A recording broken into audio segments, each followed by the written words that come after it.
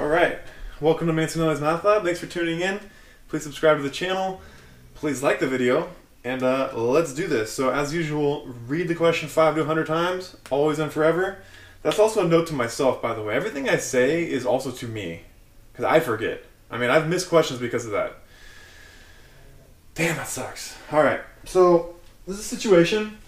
Let me just talk about what I've written down here, because this should give you an idea of what this actuarial stuff is, right? So on-level earned premium trended.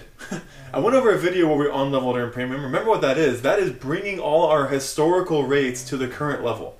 We want to restate all our premium so that it's valued at the current rate level, right? I mean, insurance companies, they make rate changes. Historical premium, we got to restate it so that they've essentially thrown in those rate changes. So on-level earned premium trended. Okay, we made trend premium. And I don't have it in this question because it's a very simplified question, but we trend it forward to a future date. Usually the average written date for a particular period for which we're enacting our rates. So I'll have to get to that later on, but that's what the actuarial stuff comes in.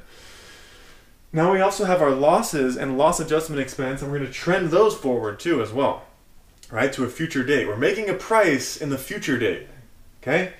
Earned exposures are 8,000. Notice these are not dollars. They could be dollars depending on what our exposure base is, but they also may not be dollars. So 8,000. The variable expense ratio or variable expense provision is 19%. The fixed expenses are 18,000, and the target profit provision is 5%. So let me link the previous videos up here to the right, and so you can go back to the notation there I've written here, where it comes from. Part A says to calculate the indicated average rate level change using the loss ratio method. So I gave you a previous video for that. I'll link it up in the right hand corner. What we need to do is we need to compute the following. Okay, so if I is the average the indicated average rate level change, this is equal to our losses plus our LAE. Okay, we have it all as one right here. That's nice. LAE divided by the premium at current rate level. Remember, that's what we did in the prior video, or the video I'm linking up to the right, plus our fixed expense. And we need to write that as a portion of our premium at current rate level, divided by 1 minus V minus QT. And by the way, more terminology that I'm sure will come up later on. This is typically called the permissible loss ratio, the PLR. So let's plug this stuff in. I mean, we pretty much have everything, right? So the indicated rate level change is equal to the loss plus LAE trended. A lot of times these things are given together. Sometimes things are given different ways. ULA may be also given as a percentage of losses. So this is equal to 200,000. I'm just going to write it as 200 divided by the premium at current rate level. So OLEP trended, so 250, plus fixed expense. Fixed expense was 18,000 divided by premium, which is 250. So everything's in thousands, divided by 1 minus the variable, which is 0.19 minus 0.05. Okay, so this should give me a percentage, except for actually I need one more thing. I need a minus 1. Minus 1. Remember, this is literally, I mean, I'm not even kidding. This is what we do on the job a lot of times. I mean, if you're in a pricing role, this is what you do. You literally use this method. So let's plug this in. Okay, I got the TI 30XS Multiview. You know that this thing is basically your life. So this is 200 divided by 250 plus 18 divided by 250 divided by 1 minus 0.19 minus 0.05 minus 1. Make sure you use your parentheses accordingly, of course. And this gives me an answer. This is my answer of, as a percentage, this is equal to 14.7%. Dang it. 14.7%. 0.74. 14.74%. Whatever. So what we would usually do, just a sort of side note, so that's my answer. Part A is done. what we'd usually do if we have some, say, admitted business that we'd actually have to justify rates to a Department of Insurance, is we'd submit this number with a whole bunch of stuff, a whole bunch of justification called actuarial justification as to why we should increase our rates at 14.7%. So that takes care of part A. Part B is now do the same thing but using the pure premium method. So the loss ratio method gives us a percentage. Remember, the pure premium method gives us a dollar amount, an actual dollar amount of what we should charge.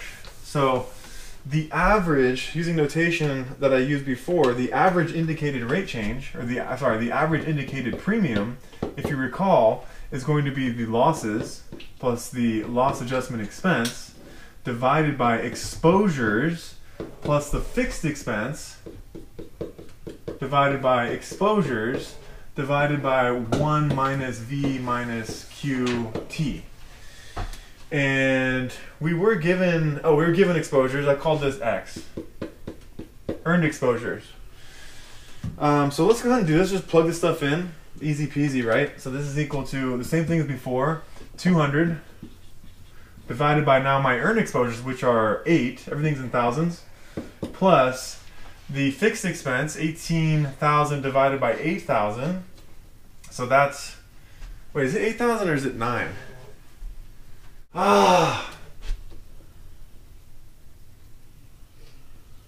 Start over.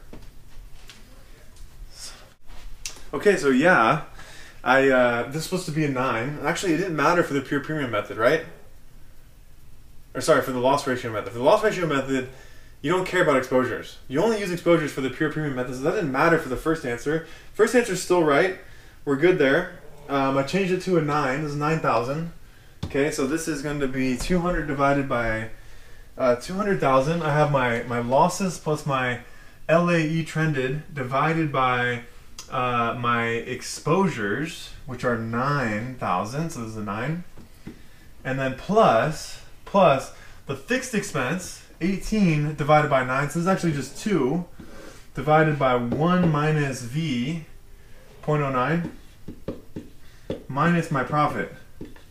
Now this should give me a dollar amount. So this is my average, that's what the bar is, indicated premium. My average indicated premium. Let's see what we get here. And then I'll show you that these are equivalent. Okay? So this is 200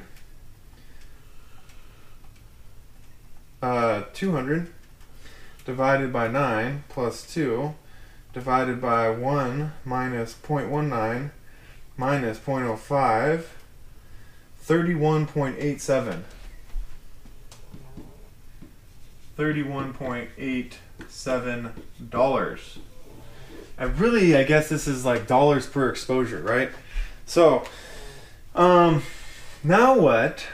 I want to show you now these are equal. So maybe I should write that in the question. I'm going to put a part C. I don't have it right now, but show that these give you the same number. How can I do that? What I can do, remember what I said before? I gave you a relationship on the video that I have linked up here for the loss ratio method and pure premium method, that we know that the premium at current rates is equal to, well, times 1 plus the indication is equal to the premium that's indicated. That's indicated. So this is an average. How do I get it to not be an average? I can multiply by exposures. So what I'm claiming is that this I, remember what we got for I? What the hell did we get for I? We got 14.7, right? Yes. So what is my premium current? It's 250,000. So 250,000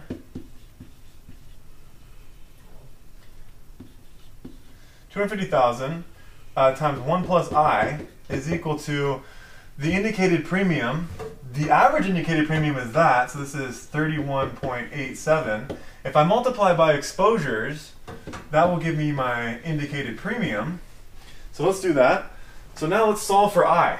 Okay, so I is equal to 31.87 times 9,000 divided by 250,000 minus 1. This should give me the same thing as before. So let's do that. This is, I have my calculator save the value there, times 9,000 divided by 250,000 minus 1. This is equal to 14.7%. These methods are equivalent, and it's not even surprising. I mean, one of them you divide by the premium at current, the other one you divide by exposures. You can do some algebraic manipulation to the symbols to get that they're equivalent, but there you go. They're the same. Thanks for tuning in. I hope you found this useful. I'm going to have to expand a lot about a lot of this stuff because there's so much going on. And I wanted to do this because this gives you an idea of the end game.